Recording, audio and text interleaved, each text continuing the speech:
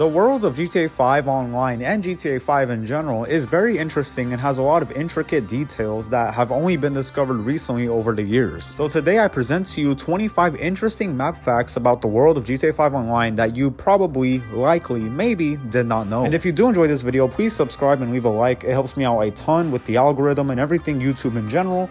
And let's get into it. Starting off with the fact that Rockstar never truly patches wall breaches most of the time. All they will do is simply add a kill barrier inside the wall breach, so when you enter it, you die. Now, I will give them credit and see me suffer here trying to get into Franklin's house, but sometimes they do truly patch wall breaches to the point where you can't even get inside of it and there is no kill barrier in general. But there is really no purpose for them to do that because either way it gets patched, the kill barrier is more lazy to do it and quicker, so I have no problem with it and it saves them time to make DLCs and whatever, so this is just a way for them to save time while still patching the wall breach. At this location on the map, there is a tire shop with 2 tires and conveniently a water tower thingy behind it. And when you combine all of it, it makes a, well, just classic Rockstar. I'm sure most people know this one, but it's just a classic. I had to include it.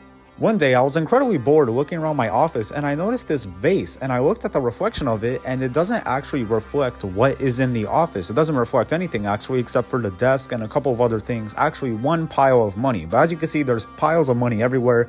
There's furniture, there's TVs, but it doesn't reflect none of that. Very strange, and I'm not a game developer or anything. I don't really know too much about the actual development side of things, but I'm pretty sure it's pretty easy to add a reflection. These parking lines outside of the Maze Bank Tower float. They're not actually on the ground. This is strange because either Rockstar just rushed this or something else, because all you have to do is paint over it basically. It doesn't have to be an actual 3D texture. It's just like a drawing, basically a sticker on the floor. Regardless, Rockstar still found a way to mess this up and they haven't fixed this since. There are multiple garages around the map that have doors that actually open to the player. Most of these are used in either missions to collect or deliver a vehicle to, but Rockstar does not make it close after the mission permanently. You can go back in there and keep on opening it, and it's actually pretty cool. When I used to roleplay back in the day, I used to stash my car in these garages and it worked for the most part. A more useless fact, but still interesting nonetheless. There seems to be a brand rivalry going on between Obey and Ubermacht in GTA 5. This can be observed by looking at one of these billboards, which is an Obey ad, and then right across from it is a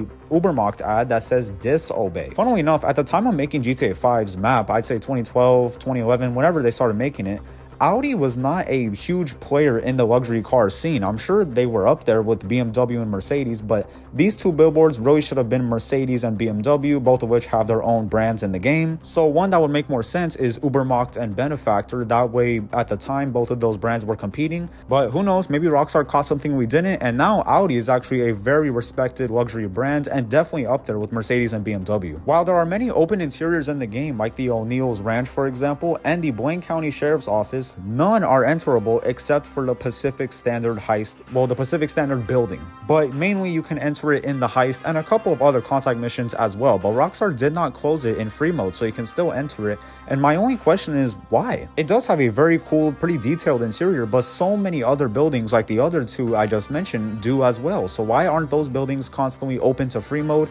I'm not too sure. It'd make the world much more open in my opinion, and the map of GTA 5 Online would have aged much better in my opinion as well, but for some reason they chose not to. While collecting this next fact, I saw this deer drinking water, so that was pretty cool. It's actually a pretty cool little detail here. But this slipstream of water, this small stream, actually comes from nowhere. As you can see, I'm gonna land my chopper here and we're gonna go up closer to it. It actually has no can I get the, like I was saying, this stream of water comes from nowhere. Now it does seem like there is some sort of pipe below it or something on the ground, and then it opens somewhere, but there's no opening. Water just starts pouring out somewhere, and I'm not exactly too sure what that's about. Definitely a rushed element of the map for sure, but most people will not notice it. If you're ever stuck on Mount Chiliad, you can drink 7 beers and pass out drunk, and then you will respawn at the nearest hospital, which is the Paleto Bay Medical Center, and you'll be all fine and dandy. This is actually a very useful tip that I occasionally use very sparingly. If you don't have a heist teleport or a facility teleport and you don't want to leave the session, this is basically the only quick way to get down from Mount Chiliad, or else you're going to spend forever hiking down and you'll never get down. But as you can see, it spawns you at the nearest hospital where you can call your personal vehicle and then leave.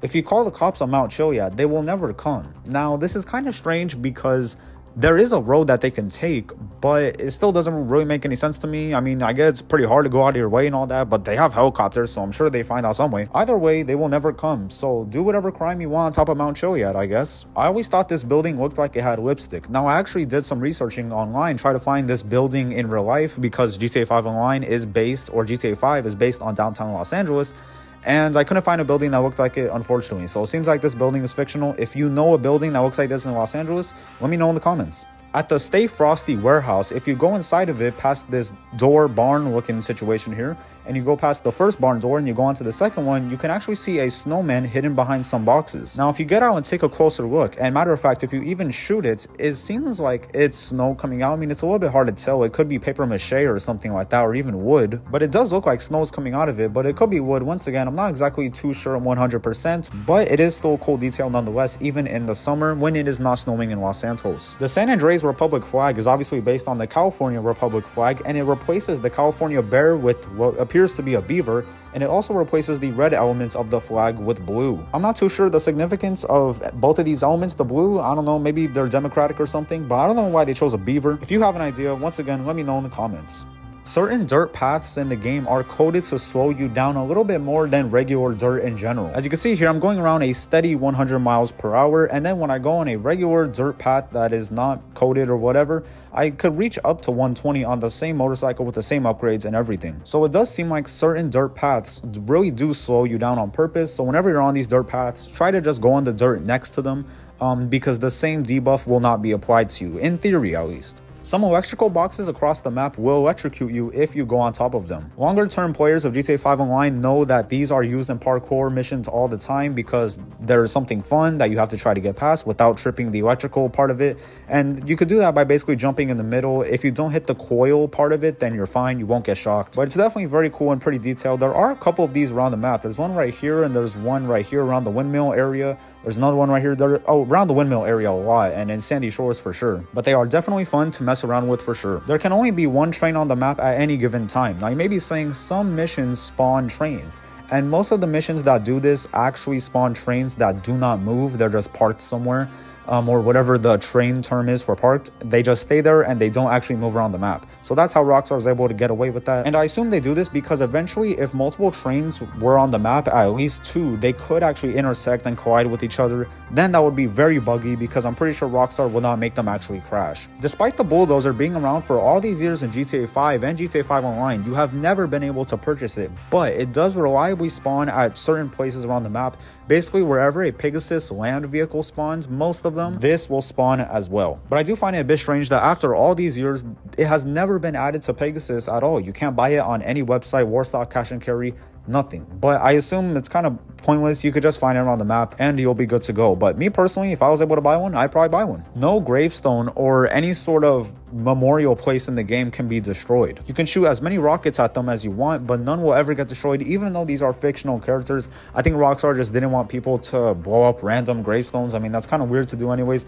I'm doing it here, but it's for the gameplay, I promise. I don't usually do this, but it's definitely cool nonetheless. I'm pretty sure in Red Dead you actually could break gravestones. I swear I've broken one before. Not that I go around doing that, but all right, next fact. Each movie prop you get for Solomon will actually spawn in his office at a certain place. Here, I didn't even know what it was, to be honest. I took this clip completely out of context, not even for the video or anything, and I picked it up and it told me to return to Solomon's office. Then I learned it was a movie prop, and then I learned that it actually has a place in the office, and all the other props do as well too. So that's pretty cool. Definitely a cool detail. I don't actually know what happens if you collect all of the movie props, but I'm sure you can find it on YouTube somewhere. This sign says look both ways, with a picture of what appears to be a trolley car or some sort of metro.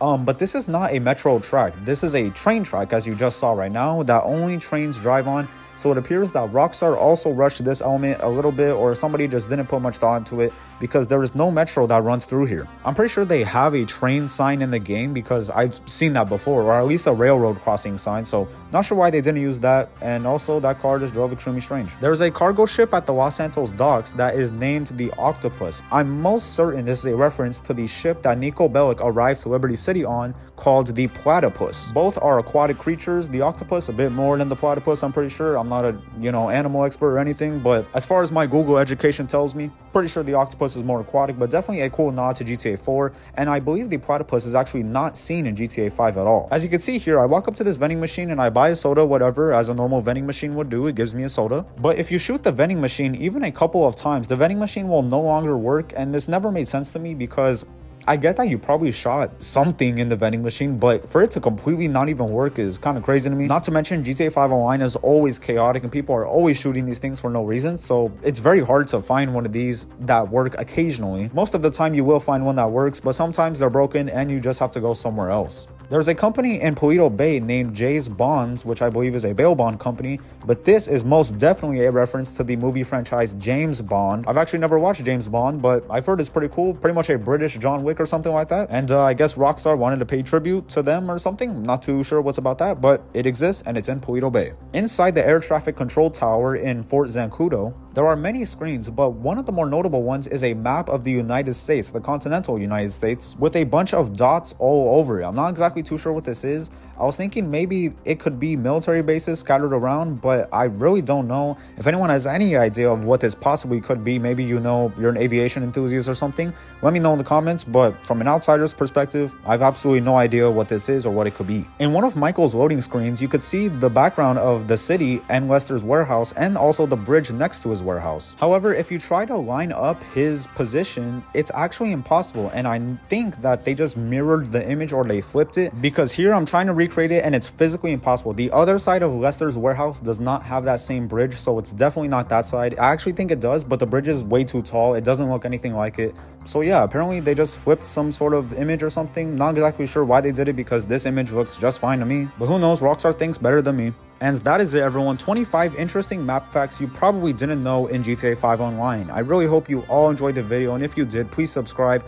I upload consistently if you want to count April Fools as the whole month. And hopefully you stick around and enjoy my content. I try to upload as much as I could, but circumstances kind of pushed back this video a little bit, but here I am. And thank you all for watching. I really do appreciate you all. Have a great day or night or evening, and I will see you all later. Goodbye.